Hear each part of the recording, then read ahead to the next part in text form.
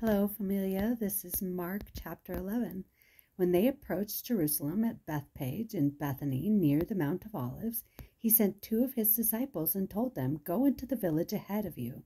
As soon as you enter it, you will find a young donkey tied there, on which no one has ever sat. Untie it and bring it here. If anyone says to you, 'Why are you doing this?' say, 'The Lord needs it and will send it back here right away.'" So they went and found a young donkey outside in the street, tied by a door. They untied it, and some of those standing there said to them, "What are you doing untying the donkey?" They answered them just as Jesus had said, so they let them go. And they brought the donkey to Jesus and threw their robes on it, and he sat on it. Many people spread their robes on the road, and others spread leafy branches cut from the fields. Those who went ahead and those who followed kept shouting, "Hosanna! He who comes in the name of the Lord is the blessed one. The coming kingdom of our father David is blessed. Hosanna in the highest heaven." And he went into Jerusalem and into the temple complex. After looking around at everything, since it was already late, he went out to Bethany with the 12.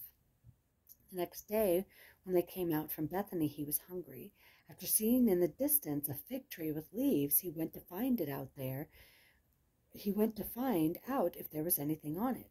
When he came to it, he found nothing but leaves, because it was not the season for figs.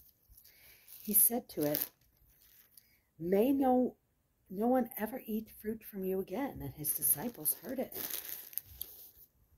They came to Jerusalem, and he went into the temple complex and began to throw out those buying and selling in the temple. He overturned the money changers' tables and the chairs of those selling doves, and would not permit anyone to carry goods through the temple complex. Then he began to teach them, "Is it not written, 'My house will be called a house of prayer for all nations'? But you have made it a den of thieves." Then And the chief priests and the scribes heard it and started looking for a way to destroy him, for they were afraid of him, because the whole crowd was astonished by his teaching. And whenever evening came, they would go out of the city. Early in the morning, as they were passing by, they saw the fig tree withered from the roots up. And Peter remembered and said to him, "Rabbi, look, the fig tree that you cursed is withered."